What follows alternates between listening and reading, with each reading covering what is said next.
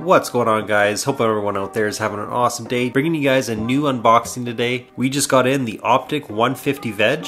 This is a dimmable 150 watt LED at 5000 K, so this is perfect for veg growth. So let's get right into the specs. So this is a dimmable light going up to 150 watts. It has 4 settings, the 25%, 50%, 75%, and 100% settings. It has 240 Samsung's LM301Bs LEDs at 5000 K cool white. The Samsung LEDs are driven at 100 watts total, so 2.4 LEDs per watt. It has two 80 watt Cree X-Lamp CXB 2540 cobs. The cobs are driven at 50 watts in total, and the spectrum for the cobs are also 5000 K cool white. The lenses that are covering the Cree cobs are actually 120 degree lenses, giving you a nicer, wider spread. The driver, which is remote mountable, so you can have the driver outside your tent if you wanted to, or you can have it on your light. You can customize where you want to put it. It's a Meanwell HLG series 150 watt dimmable driver.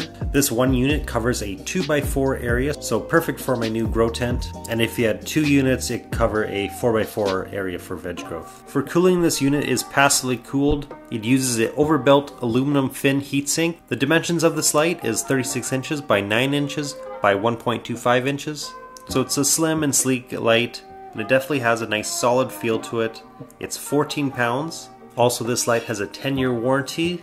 And for efficiency, this light is running at 2.4 micromoles per joule.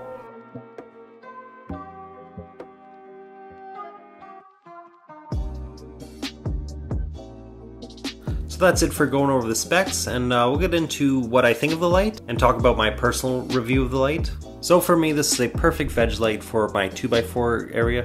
It uses some of the best technology of both worlds, the Cree cobs and the Samsungs. So you got the Samsung's LM301Bs, and you got the Cree cobs, which are great for the light penetration. It sends light down to the further areas of the plant a little bit better than compared to the Samsungs. I've run it for a bit now. It runs very nice and cool. This would be a great light for a vertical system if you wanted to put 2 of these lights in a 2x4 area and have 2 different layers of the grow tent. That is definitely possible, and LED Grow Guy is actually doing that right now if you want to check him out. And that seems to be an awesome way to get the most growth out of a small area like that. Another thing I like is the dimmability. It's a very nice driver.